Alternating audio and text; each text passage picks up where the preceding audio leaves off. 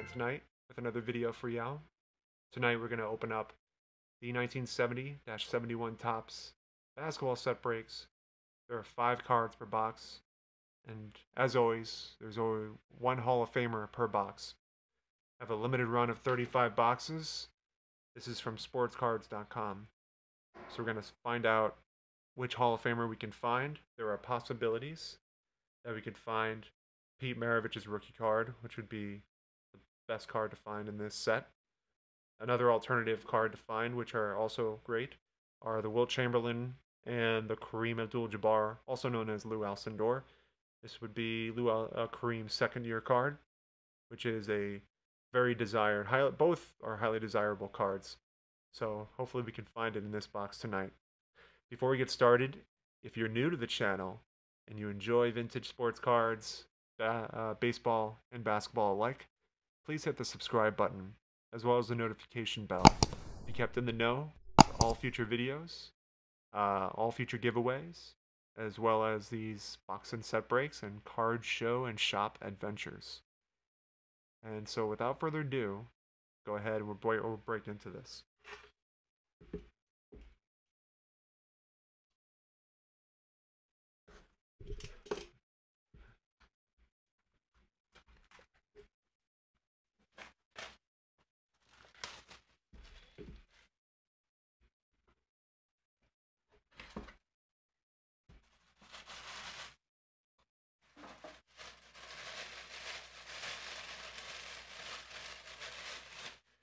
So what I've been doing, as some of y'all may have seen, I always kind of keep these cards in my lap to kind of keep the suspense for myself as well as y'all to share with me.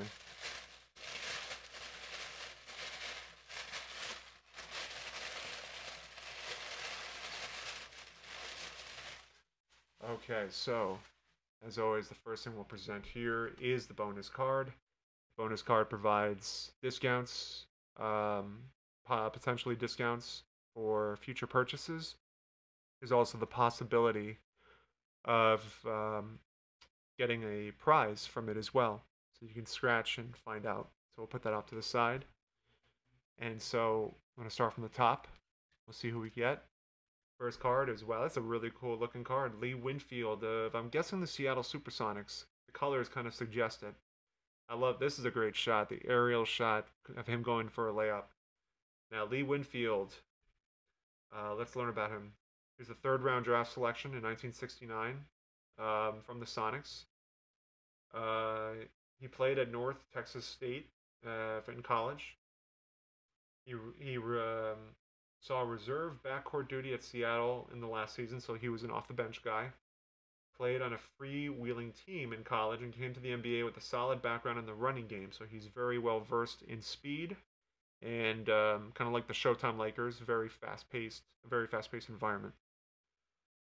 In 2 varsity seasons, Lee averaged 16 points per game and twice earned honorable mention All-American ratings. He has excellent speed and jumping ability and drives with authority. So it looks like the little graphic here. Lee's field goal accuracy mark as a college senior was .508, so he was 50%, it looks like, in his field goal accuracy. That's pretty good. This looks like it's his second year. His numbers were 5 points. Again, you know, this guy was an off-the-bench guy, so not bad for his first year. I don't know much about Lee Winfield after this, but you can see the card's condition. It looks like it was trimmed rather poorly on this side. It looks like it's kind of bleeding into the next card that was on the press. But nevertheless, the card is great. I really enjoy this aerial shot. I think it's really cool, and it kind of shows the Seattle colors really well. I love the warm-up jerseys with the stripes. I mean, that's as vintage as it gets. So that's the first card, is Lee Winfield. The next card up is the assist leaders with Walt Frazier, Clem Haskins, Len Wilkins. This might be the Hall of Fame card. Beautiful card here. Walt Frazier, Clem Haskins, Lenny Wilkins. And Len Wilkins had 683. Walt Frazier, 629. Clem Haskins, 624. Right behind him are other Hall of Famers: Gail Goodrich, Oscar Robertson, Jerry West, John Havlicek. Some great names on this list. Walt Hazzard. Very nice card. Obviously, Walt Frazier being a New York Knick, I know him very well. Um, he still does color commentary for the NBA for the Knicks actually for MSG. So it's really cool that we have somebody like a legendary Hall of Famer like Walt Frazier, nicknamed Clyde, um, still working with the Knicks. Len Wilkins, I know Len Wilkins more for his coaching. I think he was coaching the Atlanta Hawks, and I think he was involved in the 1992 or was 1992 Olympics, the Dream Team. I think he was with them. It might have been with the 1996 team. I can't remember, or maybe both. But this is a beautiful card. Um, just a nice condition, a little bit of edge wear down here, but nothing major, and the corners are impeccable. Next card up is Bernie Williams. Not the New York Yankee Bernie Williams, not to get confused. This is way before Bernie Williams. But he was with the San Diego. And Bernie Williams, as a high school student, Bernie lettered 2 years in track and 3 years in basketball. So he was a multi talented athlete. Attained All American, All Catholic League, and All Metro honors in basketball, leading his team to the league title in 1965. He was named the school's most valuable athlete as a senior, and he went to LaSalle. The Explorers compiled a 23-1 record, so he did a great job leading them. This is his second year card. His first year played in 72 games, so he was a recognizable player. It looks like averaged 8 points, which is not bad for a rookie. And he has 5 brothers and 4 sisters, so a very very big family. He's 6'3", and so I don't know much about Bernie Williams' career after this, but he looked like he had a very nice career starting off. Great shot of him as well. Next card up. Oh, this is amazing. We got two big ones. This is the All-Star card of John Havlicek. 1970-71 All-Star. Hondo, as they nicknamed him. So, as you know, I'm a huge Celtics fan. So this is a great card to find. John Havlicek. I have his base card from this year, but I don't have his All-Star card. So this is really, really awesome to find this one in this set. Great condition. Obviously, Havlicek for a long time led the Celtics in scoring, which was surpassed, I believe, by Paul Pierce. Havlicek won championships in both the 60s and the 70s.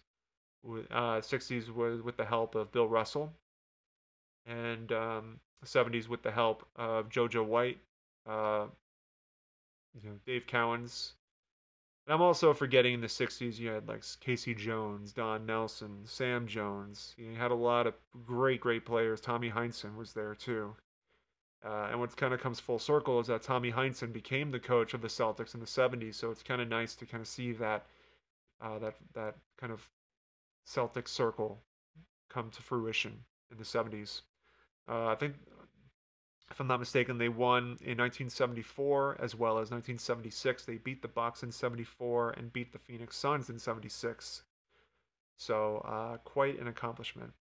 Havlicek, great name. This is looks like an old classic card from the 60s. Havlicek Ignites Rally. I think everybody remembers I can't remember his name. Johnny Most. Yeah, Johnny Most was the old Celtics and now radio play-by-play guy. And I think some of y'all can remember the Havlicek Stole the Ball video. If you don't, check it out. It's one of the greatest basketball calls in history, in my opinion. Anyway, that is John Havlicek, Celtic great. Last but not least, wow, this is pretty cool. Another league leaders card. This is probably one of the better packs that we have, one of the box breaks that we've come across. You got Doral Imhoff, Lou Hudson, and Johnny Green, field goal percentage leaders. And so they had pretty much that interprets being 50. So Johnny Green was scoring 56% of the time. So anytime he took a shot, 56% of the time he was making those shots. Darrell Imhoff was 54%, Lou Hudson 53%, and you have some big Hall of Famers in here. Obviously, Lou Alcindor, 52%. Wes Unseld, 52%. Walt Frazier, 52%. So some really skillful, really just skillful players, and to score over 50% generally in a season is quite an accomplishment. Um, just I think even to this day, probably because there's so many shots now. There's so many shots being taken, a lot of 3-point shots, which makes it even more challenging to keep that field goal percentage above 50%. But somehow that's just become, that's the new trend. Anyway, to break this down, key cards. Probably the best card is the Havlicek All Star, but this is a great card as well, featuring some really great names.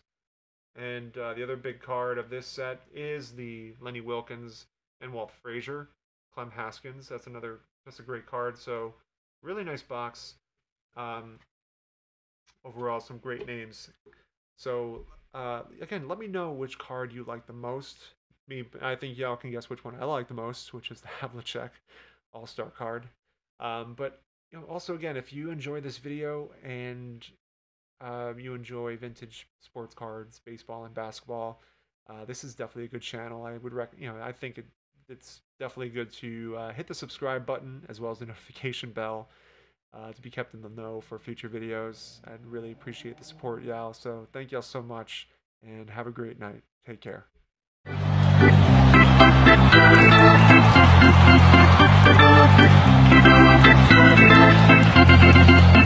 Thank you.